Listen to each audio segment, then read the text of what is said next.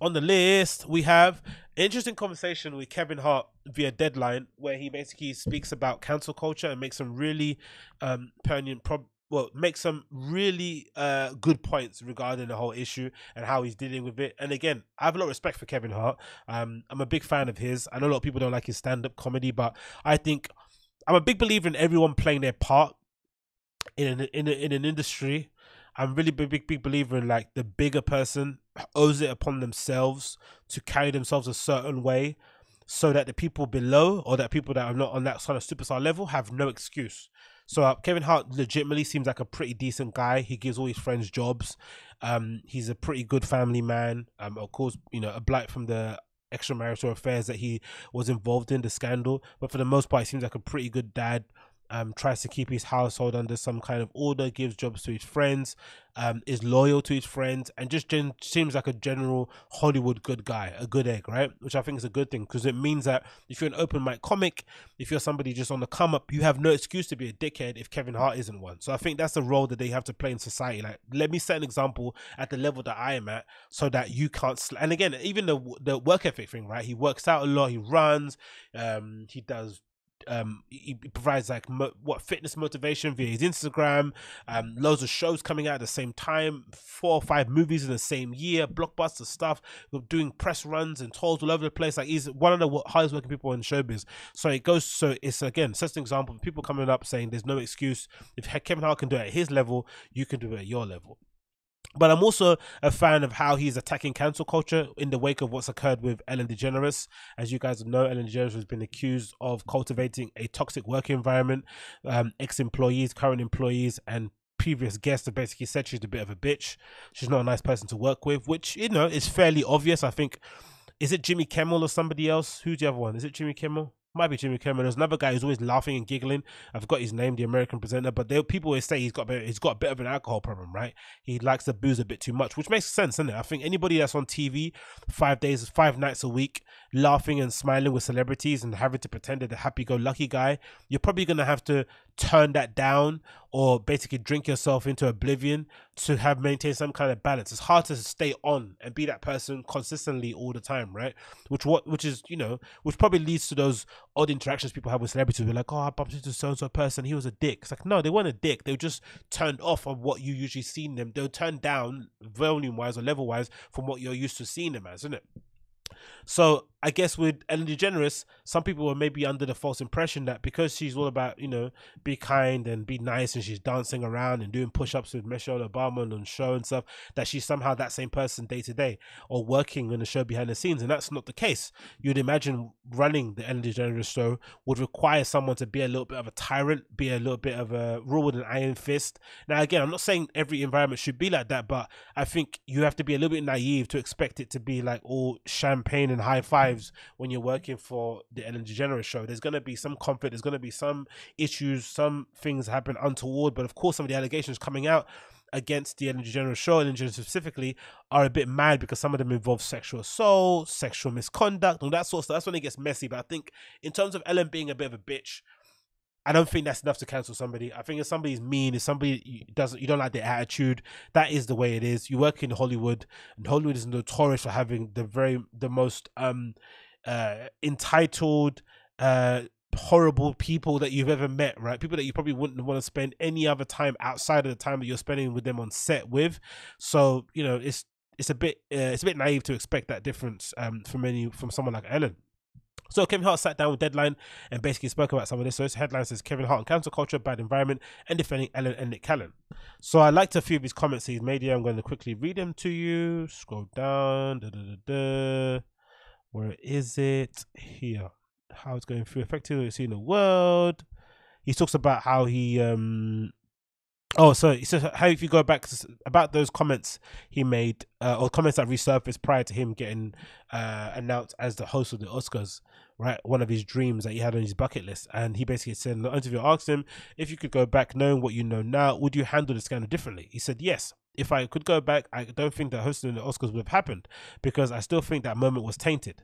I think that my apology from my past remarks would have come sooner. Instead of me thinking that people still had the wrong idea, I would have said, look, I want to say that I'm sorry once again. I want people to understand that I don't feel that way. These old remarks, and even then, I don't feel that way. I was looking for a laugh and I thought this was the way to do it, not realizing the pain and the hurt that it would cause. Moving forward in the last 10 years, I haven't done anything remotely close. In the future, I will never will. I'm not an advocate of any type of violence in any way, which is true. I think that's what you have to do. I think, unfortunately, cancel culture is annoying, but I do honestly do. I think for the most part, a lot of people don't really address it well enough. They sometimes get cancelled just for pure fear. They panic. They don't know what to do. But I think most cases, unless it's something really heinous, I think in most cases, if you're able to come out in front of it and apologize wholeheartedly, and maybe make reference to your track record since that occasions happened, or maybe talk about you, maybe, you know, donate to some sort of charity, working to uplift some voices, you're usually going to be okay. The issue you have is whoever is employing you as in a network, are they able to kind of not panic within the first 24 hours? Because that's what happens. If networks usually panic. They see all the kind of backlash happening on Twitter, which again is a small representation of the global audience, but they see all the backlash on Twitter, they see all the hashtags, and they panic, and then they cancel you first. It's not actually the public. The public don't mind kind of, you know, raking your feet through the coals, but they're waiting for you to apologize, really. But it's the network that gets panicky, because they feel as if, like, if they don't make a decision or make a move, it's going to affect how the public sees their other shows, and then maybe start attacking all the other shows on their network. But if your network is able to kind of just breathe, relax, and give you time to respond quickly within the first 48 hours, usually are able to kind of bounce back from it, from what I've seen. It continues to say, I would have said that sooner, but I thought that people were automatically saying that I was something that I'm not, and that's where the confusion and misconception comes from. Of course, it's a little bit of an ego there as well, believing that, you know, people should know me. I'm not going to say that, but I agree with what he's saying there. How he affected the world. He makes some good comments there. Let's go here. Where's I want to see here? Yeah, it's good. Here's where it is. Starts from here. It said, how would you describe the path you took to come out of this? He said, it's not being afraid to step in your own shit. I took responsibility, and in taking responsibility, I wanted to basically take a second, acknowledge and look at myself, and then go, okay, man, there's 2 steps back, so it means you've got to figure out a way to take 6 steps forward. How are we going to do that? We're going to do it by being better. We're going to do it by being genuine, by being yourself, and not running away from the conversation, because most people do. Most people run away from their problems, from mishaps and mistakes, and I believe in facing them head on regardless of the magnitude of it, which is very true, and maybe a very good lesson for people in Hollywood or LA comedy scene now going through their issues, where, you know, Chris D'Elia has essentially put his head down in the sand and disappeared from the limelight. Brian Cannon is weirdly trying to defend himself by doing more podcasts, which is strange, but I get it. But not really addressing it head on. I guess maybe if there's some legal issues attached to it and there's a pending court case coming, maybe that makes more sense. But I would really advise, if you are involved in some kind of public scandal, that you should come out and attack it head on as much as you can, because if anything, you should be under no illusion that your name and your reputation is already ruined anyway from the accusation alone. Some people are just never going to believe you just from the fact that you've been accused of it. So you owe it to yourself and your career to try your best to get rid of that narrative as quickly as you can, or to basically put your best foot forward whilst the pressure is on, so you can at least have something to hold on to, or something that you can go back to once this scandal is kind of over. But the more you keep your head down in the sand, the worse it is. People never forget. The internet always remembers, and they're always going to bring it up whenever you come back into the limelight. It says here, I've been an open book thus far in my career, and it got me to where I am, and I can't be an open book but when it's convenient for you. You can't do that. I've made myself available. I've exposed myself on all levels, so that's not something that I'm ever not going to do.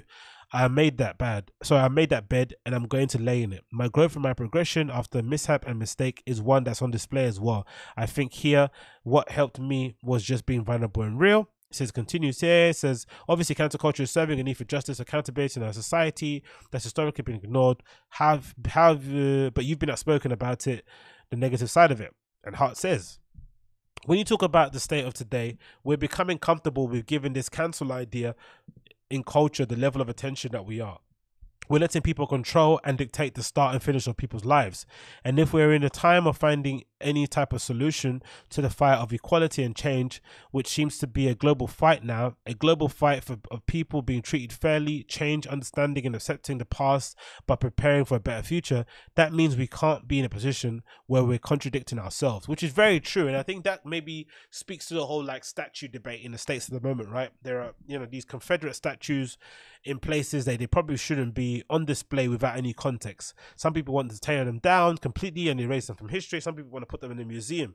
But this probably goes to show that the latter idea of putting them in a museum and giving some sort of context makes more sense, so that we know, so that you know as a country where you've come from and how far you've come from that place, as opposed to just completely deleting it. And same with people. Someone can make a mistake, say something really inconsiderate, really mean, really cruel, do something, you know, abhorrent, but there needs to be a road back to redemption. There has to be.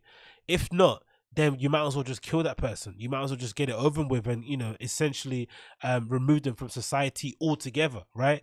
But I think we all make mistakes in our day-to-day lives. Why it's any different for a celebrity has always kind of baffled me in that regard. Maybe it's this false idea that people have that they're somehow role models and they can't make any mistake. But being a role model would be to be vulnerable and to be open and to be showing everybody your mistakes and your wins. That was really being a role model. Being a role model and trying to feign some level of perfection is neither here or there. It continues, said if people have done something wrong, the idea of cancelling those people and ending whatever career or thing they have is if it's just over, then what's the teachable moment for them? What? It's over and then you can't do nothing else for the rest of your life because you made a mistake? Which is, again, I regret. I agree with that. So what happened to the days of making a mistake, learning from your mistake, not doing that, and educating others on what not to do because of your mistakes? Isn't that what parenting is? Isn't that what the world of raising a kid? How do you know what to tell your kid to do or not to do? You have to be in a position of experience to say, hey, don't touch that stove because it's hot, because you touched it when it was hot. I can't give you that lesson if I don't have that experience. Hey, in the corporate world, this is how you move and maneuver, and you make sure you do it accordingly. You have to make sure that you treat every woman with respect. You make sure that you don't act like a certain way in this and that. And it's based off what? Knowledge, experience, is based off growth, is based off understanding. And again, that's the issue. That's really the problem as well with the left at the moment, because the left seems to be the perpetrators of cancel culture, but it also seems to be the people who lacking any kind of empathy, which they also accuse the right or conservatives of lacking empathy for society or for people less off well off than them. But it seems like celebrity wise, if the person does something that they don't agree with, they cancel them without even batting an eyelid, right? Without a second thought, they just completely cancel, which is really bizarre. It's not the kindest thing to do, and again, doesn't really go about addressing the issue or changing that person's mind, especially in this day and age where you can find fringe voice of support on the depths of the internet. It makes more sense to try and welcome them back into the fold, so they don't go off to some radicalized part of the internet and become even more radicalized by a fringe group of people who are hell-bent on kind of upsetting the balance of society, in my opinion. He said, if everything is done in the way of nope, no more, you fucked up, get out of here, and don't do anything else the rest of your life, but suffer, what part of the conversation are we on? Like, does everybody deserve the same level of treatment? I don't think so. If that's the case, then everybody will be in the same type of jail cell. You'll put everybody in there regardless of what the fuck they did. You're telling me they all deserve to be in the same thing? Are you going to put the guy with a parking ticket in there with the guy that's fucking guilty of rape or murder? Exactly. Does he belong in that same cell? He doesn't. At some point, there has to be a middle ground, and everything and the right thing there. And right now, there isn't one. It doesn't exist. It worries me that we're getting comfortable with that, and by all means, what I'm saying doesn't mean that if something is wrong and someone is done wrong at the highest level, they shouldn't be dealt with accordingly. But by all means, I stand behind that. But I also can stand behind being saying everything is not on that level, everything isn't that. Which is true. Like, we have to be able to deal with things and accordingly. I guess it goes back to that statement that, what did he make? Is it Matt Damon? About trying to differentiate between touching somebody's bum and raping somebody, and the women went completely nuts in it. But there has to be a differential. There has to be a difference between both crimes, and you have to do your best as society. I would assume to try and convince that guy who touched someone's bum without their permission to not do that and to know why that's a wrong thing to do, so that they don't end up being the raper, right? You don't want them to progress to that level. You want to try to hit them or to get them at the moment where they did the least amount of damage, so that they don't go on and ruin more people's lives down the way by doing something completely heinous. But if you counsel somebody regardless of that and they don't learn from that experience, you're leaving it up to the gods in terms of how their life goes from then on. And again, it doesn't really, I don't think it serves as a good example to everybody else going forward, really. It says, what do you think should happening? I think it's about, no, let me see the bit about him and Ellen. I think it's the same thing. Yeah. So, in recent weeks, you've spoken out about your friends, including Nick Cannon and DeGeneres. You have found themselves under fire. Why has it been important to defend them, even at the risk of putting the spotlight back on you?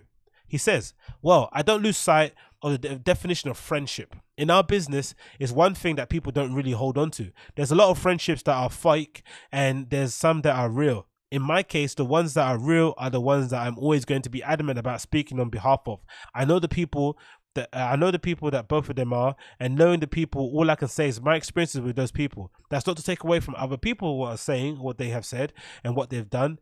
It's just to highlight that what I'm saying, and I know, and I can speak up on their behalf, which is all anybody wants. And again, this is the problem I've had from the beginning with that whole Crystal Air situation, right? No one is excusing what he's allegedly personally done, right? No one's excusing it. But to suggest that his friends shouldn't stick up for him as a person, as a human, from what they've seen is ridiculous. Because if they're not sticking up for him, what they're basically saying is that we have seen him do something untoward, but we were too scared to say anything because he gave our podcast views and he allowed us to collect money, that we turned a blind eye. Which isn't the case. Most likely than not, if he did something bad and did something that you would describe as grooming or, accosting younger girls, more likely than not, he probably did it outside the purview of his close friends, right? He probably did it in secrecy, as proved by some of the DMs going around allegedly, right? If that's the case. But if it's not the case and he's maybe being painted in a bad light, you owe it to him as a friend to stand up for him, to stand up for his character and say, hey, the person that I know is this person. That isn't taken away from their experiences. I'm backing up the person that I know. Because at the moment, what happens when someone gets cancelled, it goes completely silent. No one says a word. Everyone just kind of backs away and kind of remains quiet and lets the person just basically drown in public. When really, just a week ago, you see 1 million people at their house hanging out with all these different celebrities, and then suddenly a scandal hits and it's over.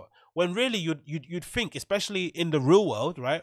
If your friend went through a really rough breakup, or had suffered some form of domestic abuse or whatever it may be, that's the time you step up as a friend, right? That's in their moment of real need, when they're down in the dumps. That's when you say, hey, come and sleep on my couch. You need some money to pay rent. Here's some money. Oh, you lost your phone. Here's who you can use. Like, when they really need that help, that's when you step up as a friend. But in Hollywood, it seems to be the complete opposite. When a person gets in a real scandal and an issue, that's when you back away completely because you got to protect your own nest egg, which is really mad. It continues.